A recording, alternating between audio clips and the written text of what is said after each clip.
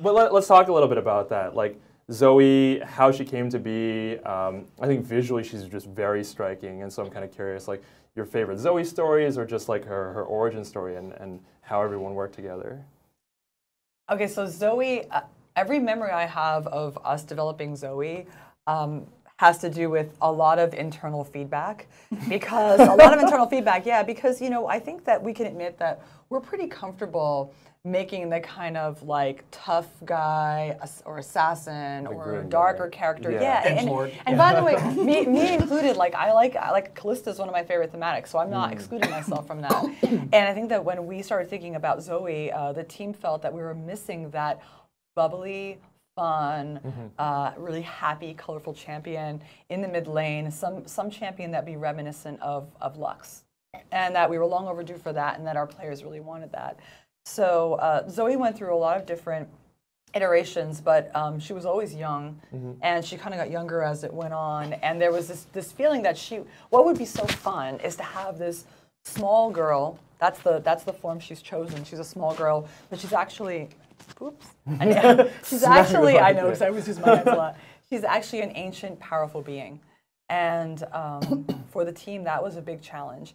And one of the things that was challenging about it is that, you know, I love to tell the story of Rory, one of the animators, went over to his desk and he was like, I don't know how to make, I don't know a little girl power fantasy. Like, how do I do a little girl power fantasy? I'm lost. It's like when I go home my free time, you know, I'm doing like ninjas with swords and stuff. This is really what Rory said. Right. And Jem and I started joking that we're going to buy tutus for all the animators so they could, like, you know, get in touch with it. Yeah, I was like, you got to get in touch with the little girl. But they did do a lot of research, and they did watch, they watched, I can't remember which movie they watched, it was a little girl dancing, and looked for a lot of inspiration out there, because they definitely wanted her to feel like she was powerful, and that she's having a blast, but that she can go toe-to-toe with Zed. Right. And that this is something she chooses, right? That's if you ever get a chance to play with her against Aurelian Soul, she talks to him like he's an angsty teenager. You know, she's this guy who can blow up universes. Yes. Yeah. But you know, but I'll tell you, artistically, getting her there, I will say we often would go past what we'd call like the line. You know, we'd push it pretty far and then we'd rein it back in. So there would be areas, for example, that I think were quite a bit of debate was around breaking the fourth wall. You know, giving her a jumping rope, giving her a yo-yo, that would be breaking the fourth wall. But we really felt like she had to have toys.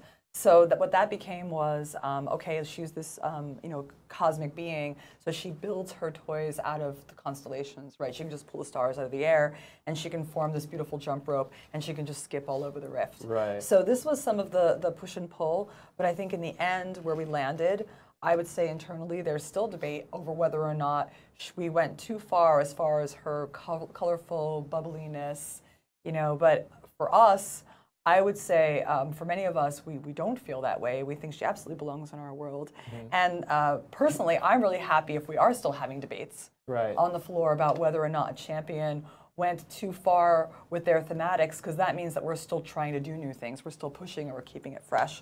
But certainly from our players, we had a reflection of that feedback, where we have people who were incredibly enthusiastic about her, like, I can't believe you guys did that. Very polarizing. And then people who are like, what is going on with this rainbow girl? Right. So we're kind of seeing both those things. So the seed crystal of the game that became What Remains of Edith Finch was my experience of scuba diving as a teenager, and the feeling I had of looking at the ocean floor sloping away into what seemed like an infinite darkness. And what I realized, like, you know, like the description of that I came up with was that it was this encounter with the sublime, of something that feels beautiful, but also at the same time overwhelming. So it's a moment that reminds you of how unknowable the universe is. And we started by making like a literal scuba diving simulator, and realized that you know didn't really feel like the experience we wanted to. It felt a little bit too much like a game. I think controlling a player or controlling a diver underwater is just a little too arbitrary, and it sort of puts too much focus on the controls. So we started looking at a lot of other references for types of art that evoke the sublime, and the clearest reference we found was this genre of literature called weird fiction, which is that includes people like Neil Gaiman and H.P. Lovecraft, and that kind of spun off into a bunch of short stories, and yeah, the game took off from there. Whenever we're casting people, I always try to cast non-actors or people that are really similar sounding to the characters that they portray. Because I feel like for us, what we're interested in terms of the performance is the sense of a human being. Like, we don't want to have a nuanced performance that makes players feel like, wow, that was a really difficult scene and that actor really rose to that challenge. In a way that would be a little too distracting, like fireworks. So we'd rather have something that feels like a handshake, like someone who, wow, like I feel like I met someone through their voice. And in listening to Valerie's performance, it felt like, wow, she's really got a similar perspective on life, whatever that is that comes through in the voice, even just in her natural speaking voice. And she seemed like a good fit for Edith, where we didn't have to ask her, hopefully, to jump through too many emotional hoops, and she could, just kind of quietly open up. Especially important with a character like Edith, who isn't very demonstrative. So you're really getting, in some ways, like a monotone performance, and the subtleties of that, I think, come through best when you have an actor who's already kind of working with the grain and going with their natural character.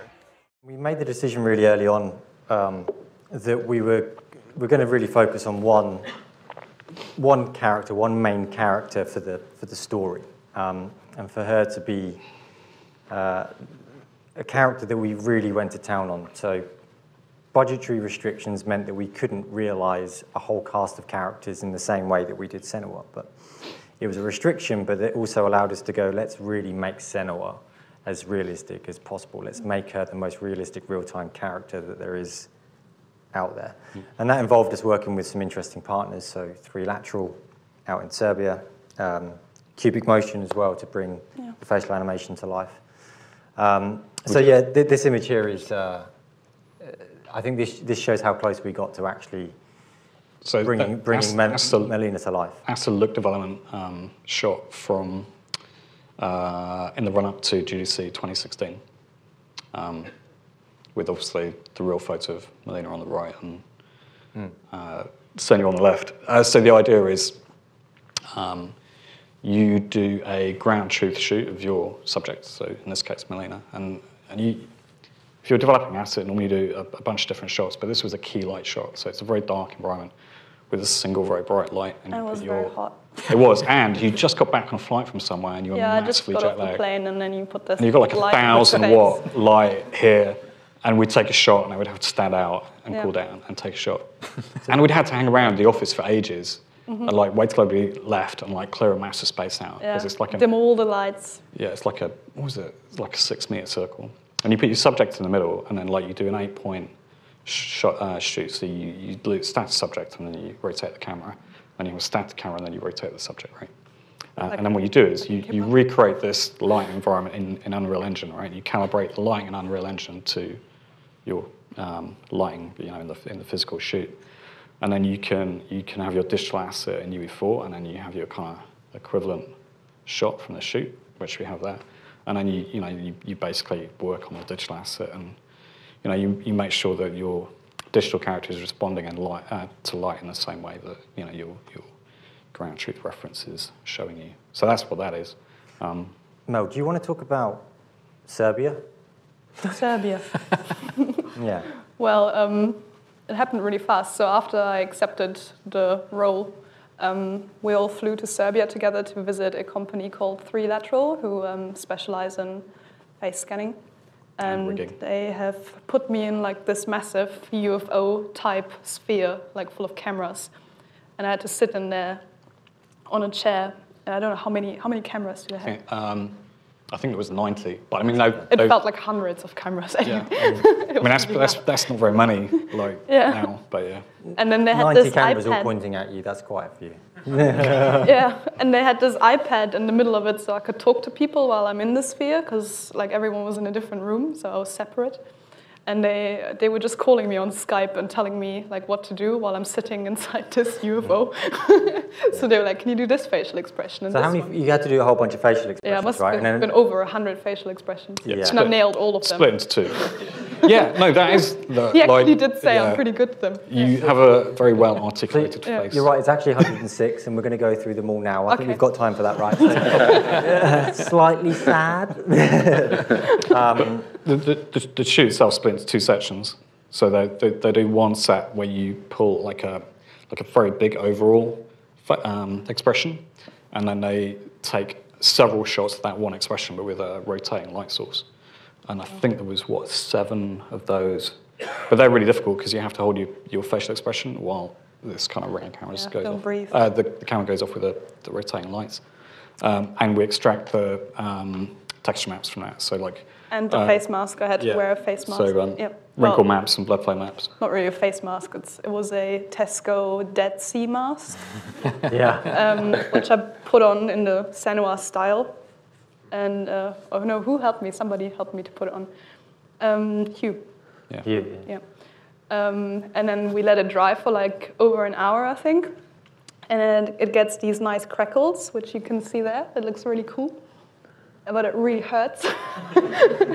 So it felt like my face was just like that all the time. So that's a good cosplay tip. Yeah. You want to get, to get the legit thing, you need a nice budget. It has to face hurt, mask. then it's right. Yeah. Yeah. Other brands are available.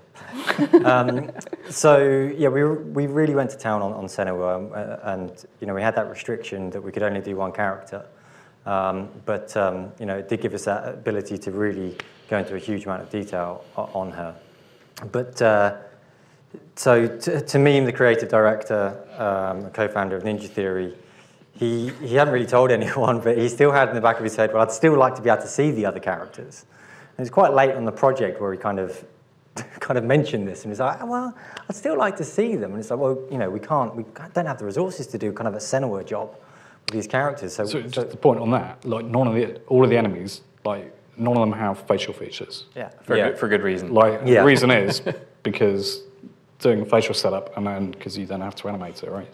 So it was sort of a creative choice, but also kind of. So this kind of landed on you pretty much, Mark.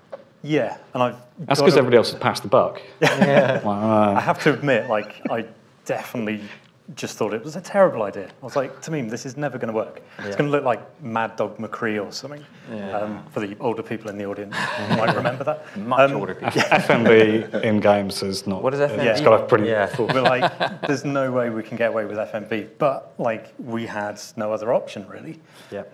So I just had to take this footage and just start playing with the effects and post and stuff. Fix it, post. Yeah, Balash, our cinematics lead, did some After Effects work on it just to try and match up lighting.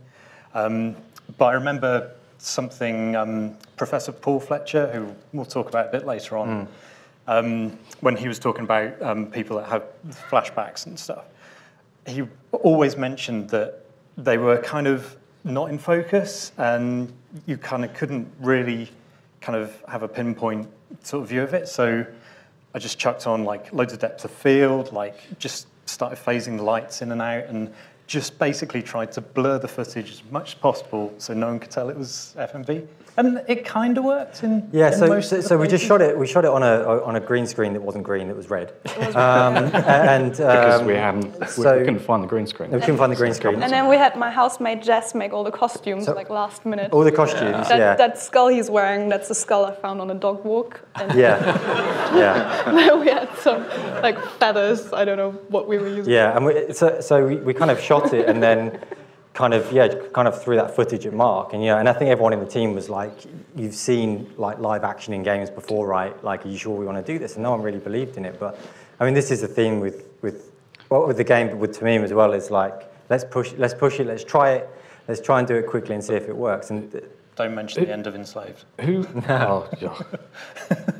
I think you just did. Who's it came on a playtest and Tamim was like, is he going to mention it? It was Game Informer. So actually, we had, so the first time we showed this to anyone was when Game Informer, the biggest games magazine in the world, came in, other magazines are available. They came in to do a cover story. So we spoke to them about doing a cover story, and it was a big thing for the game for them to come in. And it was like, well, let's show it to them and see if they notice. So it was the first time they played it. And then they'd been playing the game and no one was really in the room. And it's like, they're going to get to this bit. And then there was suddenly loads of people in the room and they got through it. And then they turned around and it's like, yeah, we like it. It's like, we're just waiting. They haven't noticed, right? Everyone go, no, it's cool. They haven't noticed. So that was the real test for it. But, it's just a really good example of where you might go, no, this isn't going to work. But actually having that attitude of, well, how do you know? Let's just try it. Let's try it quickly and, and see if we can make it happen. When we first announced the game, which was really early in development, with a trailer, like the response was not good. There was a really bad online reaction against the game. They felt like the game strayed too far from the original Devil May Cry. But that is exactly what Capcom wanted us to do. They wanted us to stray. There was a lot of criticism and mistrust because we weren't Capcom. We were a Western developer doing this game. There was no faith at all in our ability to deliver. A real backlash, like hundreds and hundreds of messages being sent to the studio. We got death threats, we got threats of violence, we got a torrent. All that stuff is pretty common. That was like the first massive blowback, I'd say, from a product announcement of this nature. And this is all before anyone had actually, seen a second of gameplay or laid hands on the game. And that just kept going and going. The media got involved as well. It's like it turned into a snowball effect, Everyone in the world decided this was going to be a failure of a game.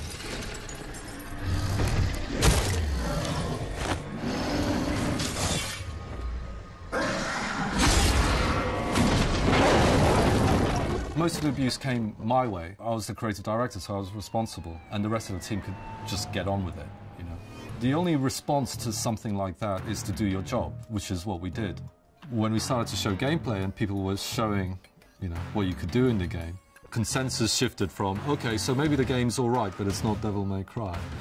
And it's still not going to be good. It's not going to be good as the rest. When the game was released and it started to get really great reviews, a lot of people then started to give the game a chance. And then as more and more people, just through word of mouth, got into the game, it ended up selling incredibly well, like as good as any of the best of the DMC series, and it was rated as high as the best of the DMC series. So there was this kind of quiet satisfaction that despite all the negativity that was surrounding the game, we did the right thing, which was to focus on the job that we had to do, that Capcom wanted us to do, and deliver on the quality of game that they expected of us.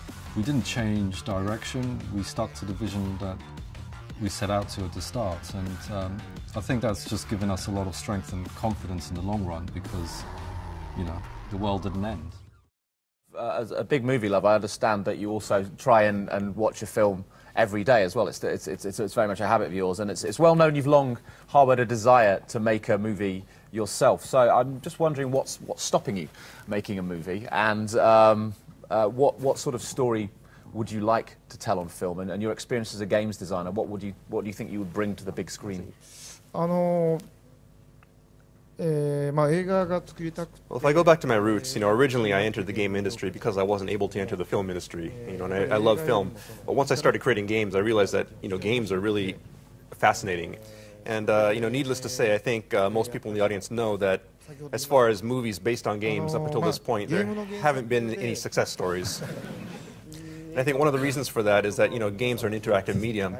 So really, they create a scenario, a setting for the player to interact with, but there's not really a compelling story there for a lot of games. And then, of course, what happens is Hollywood sees that the games are popular, they try to pick it up, and they create a story and try to basically force a story onto that game. And in the end, it doesn't work because you end up with something that's neither the game nor a good movie. So fans of the original game won't be satisfied, and movie lovers won't really be satisfied with it either, so it doesn't really hit any particular target. And so that's the problem that I'm trying to remedy with the upcoming Metal Gear Solid movie, and I hope you have confidence in that movie because I feel it will turn out well. There's a lot of, as you've acknowledged, a lot of turkeys that have been turned out based on movies based on video games. Are there any films that you think have actually done a good job of conveying a gaming experience on the big screen? Honestly, I can't think of any. I think, as far as game movies that have done well, I guess Tomb Raider was pretty good as far as sales are concerned. But Metal Gear is going to be a masterpiece. Yeah, so we're not going to make a Metal Gear with no action or anything like that. When you look at the video games industry as it is today, what excites you about it, and what frustrates you? What disappoints you?